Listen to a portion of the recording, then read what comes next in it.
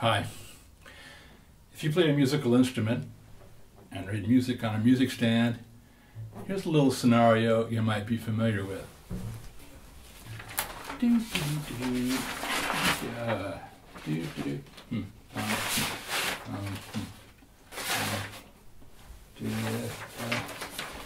Anyway, you get the idea. Too many pages of music to see on your music stand. So, the standard solution is to get a second music stand, set it up next to it. That works. But of course, you have to have access to two music stands and not mind going through all the hassle. But I have a solution. I dreamed it up myself. Check it out. Made of plastic. I keep it in my music folder. Not much bigger than a sheet of music.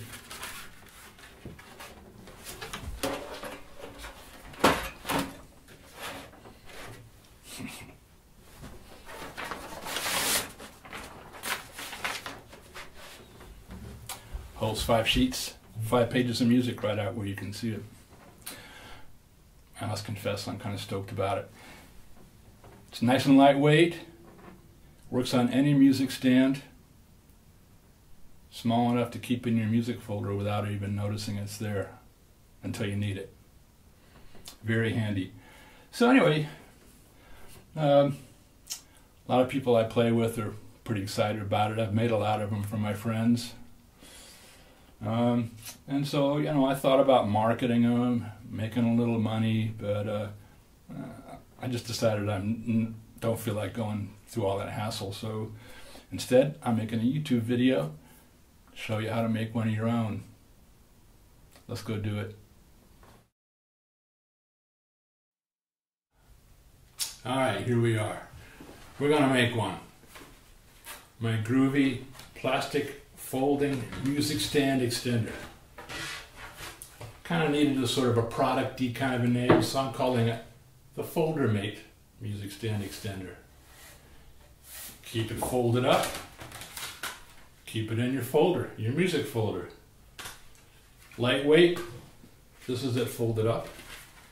And to set it up to use it, you open it out flat, and then you fold up the tray section like this, and it's this right angle shape of the tray section and one solid piece of plastic that holds the whole thing rigid on your music stand. That's kind of the key to how the whole thing works. So, let's make one. The material is called HDPE, stands for high density polyethylene.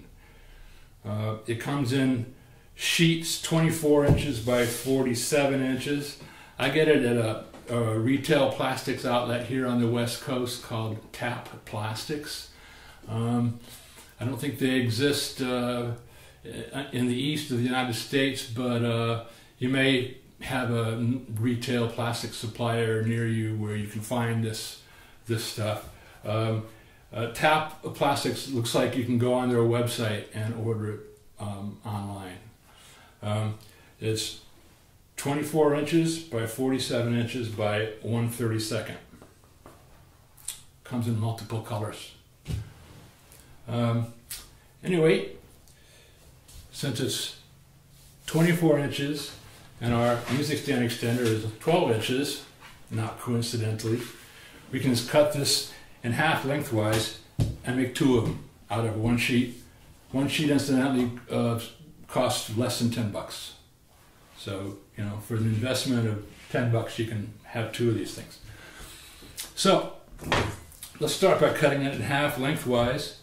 I've already made marks here at 12 inches. And it's real handy to have a nice long straight edge.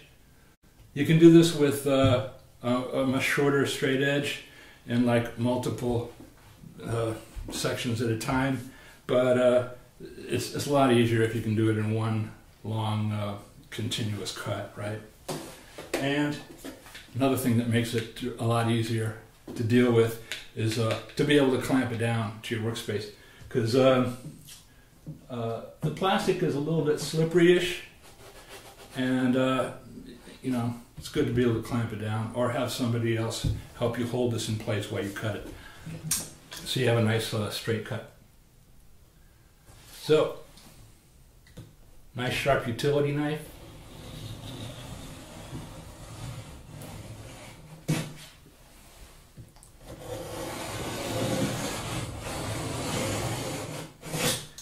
And it takes 2 or 3 cuts, 2 or 3 passes to cut it clean.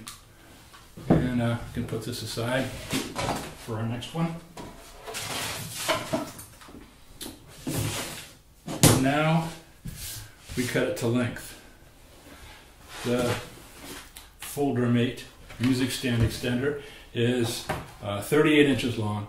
So you want to cut this to 38.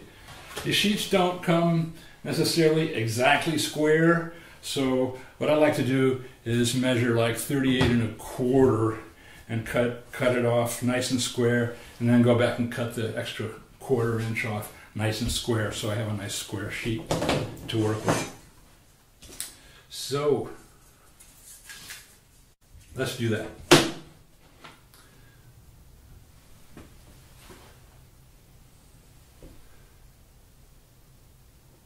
You can mark this with just a pen or a pencil.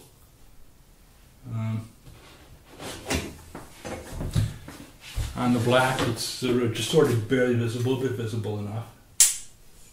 It's also real convenient to have a square like this, so that you can just put one mark and know you're cutting a square thing. Instead of, you know, you could put a mark, measure from here, and then measure from here, put a mark here, use a ruler. It just goes faster.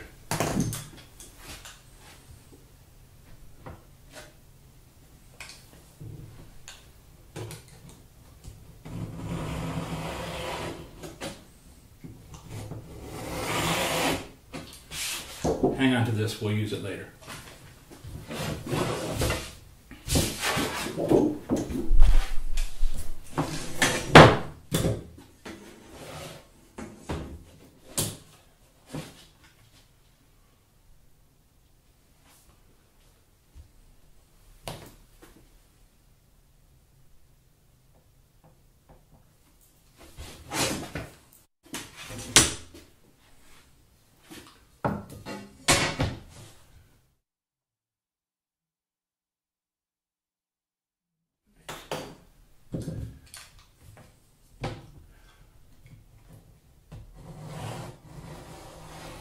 There. Now I've got a nice piece with square ends. So now we have to make scoring cuts, kind of shallow scoring cuts for the folds, because you know, you can't just fold this stuff because it's too tough. It doesn't work that way. You have to cut into it a little bit. So it's in 4 sections, 38 inches long. We're going to make one cut for the middle that bends this way, and all the other bends bend the other way. So make all the other cuts on the other side. So we'll start from the middle. Half of 38 is 19.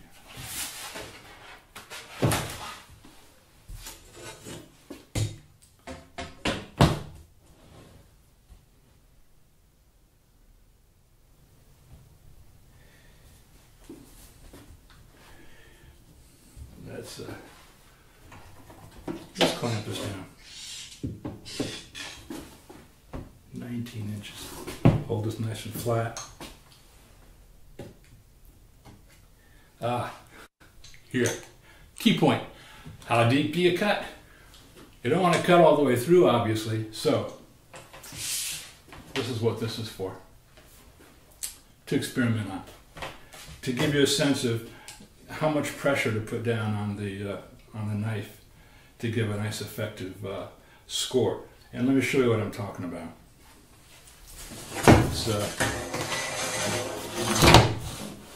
Here's experimental cut. I just kind of, I don't know how much pressure this is, 2 pounds, I don't know. Anyway, nice, kind of light. It's enough to cut a third of the way through, a quarter to a half of the way through. You kind of cut into it, and then you bend it back. And voila. That works good. Just do this a couple of times until you get a sense of how much pressure to bring to bear on the knife to give you a good cut here. You know, a good fold. So now I can do the real thing.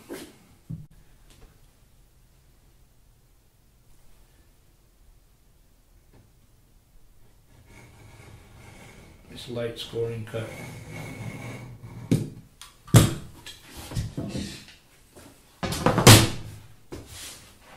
Alright, that's this one. Now we're going to do these. Turn it over. The middle was 19, half of 38. Half of that, half of 19 is 9.5. So let me just measure 9.5 from the end here.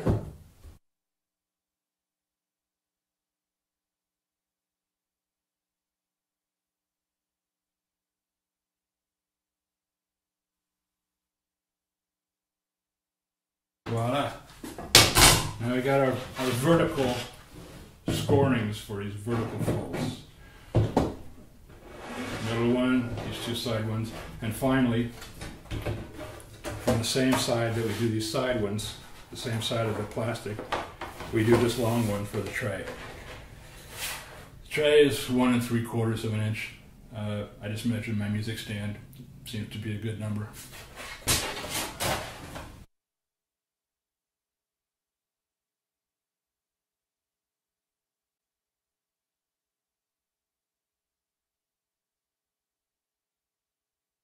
Now you kind of bend the plastic where you cut it, making sure that you bend the right way, right?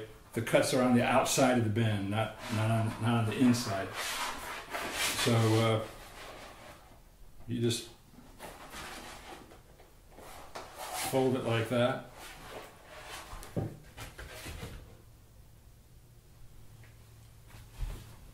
Fold it along the middle one.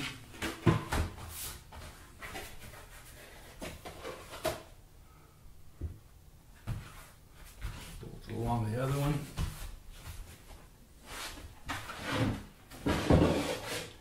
And then fold up the tray fold.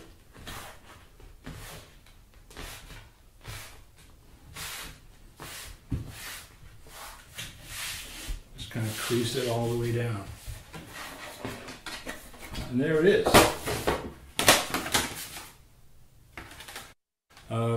Just as a last sort of finishing touch, I like to cut off the corners because they're kind of sharp and pokey and annoying. I just kind of cut 1/8 of an inch off at a 45-degree angle.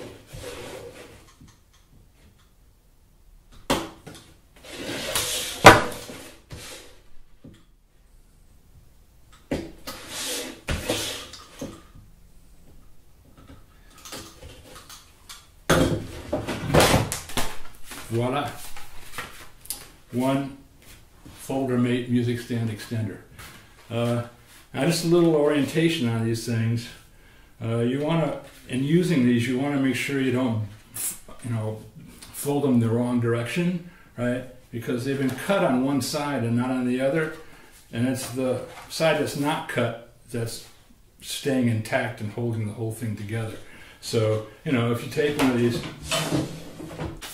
Nice demonstration. That was a good, nice fold. Nice demonstration of what happens if you fold it the wrong way.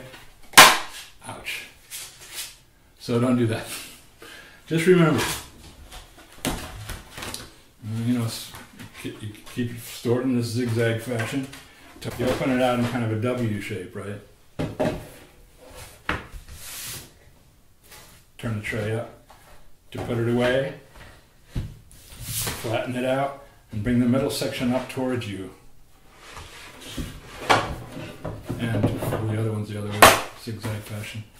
Just don't fold it the wrong way.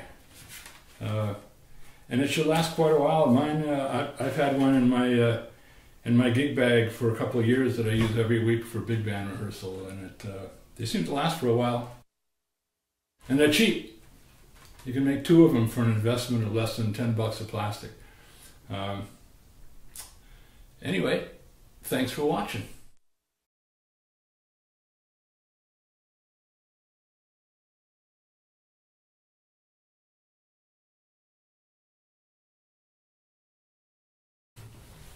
Hi. If you play a musical instrument and read music on a music stand, here's a little scenario you might be familiar with.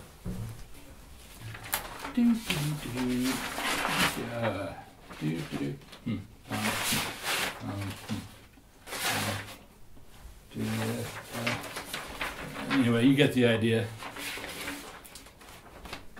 Too many pages of music to see on your music stand. So, the standard solution is to get a second music stand, set it up next to it. That works. But of course, you have to have access to 2 music stands and not mind going through all the hassle. But I have a solution. I dreamed it up myself. Check it out. Made of plastic. I keep it in my music folder. Not much bigger than a sheet of music.